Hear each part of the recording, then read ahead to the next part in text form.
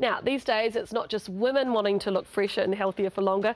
Thanks to the eternal youth of Hollywood A-listers like Tom Cruise and Brad Pitt, men are also visiting beauty and health specialists like our next guest. Welcome back to the Harvey Norman Lounge, Dr Frances Pitsilis, and good morning. Are you really seeing more men?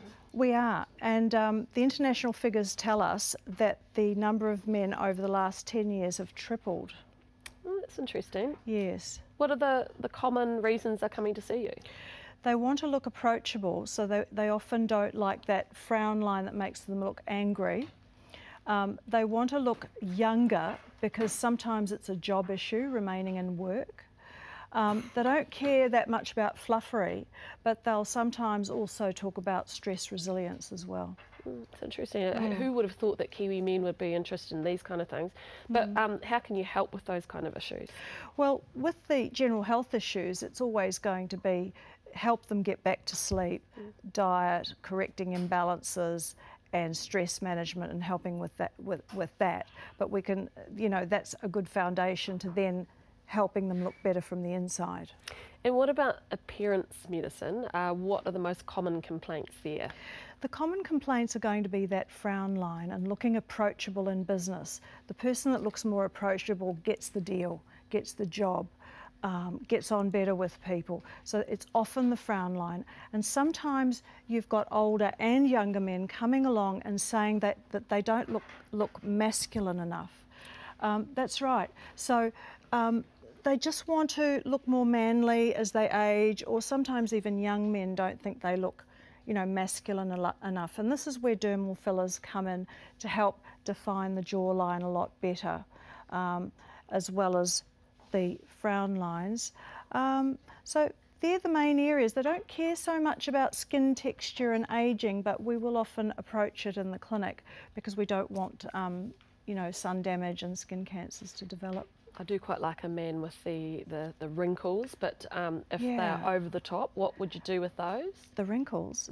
Well, look, I think men like to keep their crow's feet. You don't want to make a man look too feminine. And men don't want too many details. They'll just, go for it. Whereas women want to know everything about what they're going to have done. So men are very straightforward. And what about the old sagging face? Yeah, well, with the sagging face, you've got to be very, very careful with dermal fillers. There are other treatments like light-based treatments that can tighten the skin. So this is someone who's young and they had dermal fillers to help them look a bit more improved. Very often athletes will lose a lot of their facial fat and look quite gaunt. And that type of outcome makes them look a lot better. And what about blotchy skin, that sort of red look? The red and blotchy look, you use light-based therapies and very gentle laser that's painless. So you can combine those depending on the skin colour. So there's lots of ranges for men to have done. And then you've got some people who are looking at their body, right? So we've now got technologies that will get rid of those muffin tops and those just small extra little bits in normal weight people. So you can have it frozen off or you could have it heated off. Really? Yes. So is that a new thing? Because I haven't heard about that before. Well, the heating and freezing has been around for a few years. The freezing is where your fat is sucked into a clamp. Oh yes, there you go. Your fat is sucked into clamps. Wow. And you have to lie there for a time, it's frozen, and then you end up with a block of butter that's frozen and then it gets massaged. Is that a stomach there that we're looking at? That's someone's stomach. Wow. Yeah, that's an internet photo. That's someone having their upper and their lower abdomen done at the same time. But there are other technologies like heating, which is just running the handpiece over the tummy.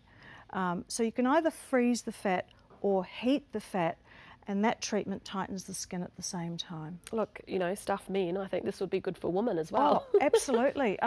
Women and men, actually. And men want to try and get their six-packs, right? And does it hurt? Is it painful at all? Well, the freezing can be uncomfortable because, of course, your tissues are getting frozen. The heating one, the one that I've read up on, has a sensation like a hot stone massage. Yeah. And my last question is it affordable? Well, if you compare the sort of costs, if we're looking at around $1,000 per area, which I think a lot of people are charging for these sorts of things, if you had to go into liposuction and surgery and have time off work and a little bit more risk, it's definitely more affordable than liposuction.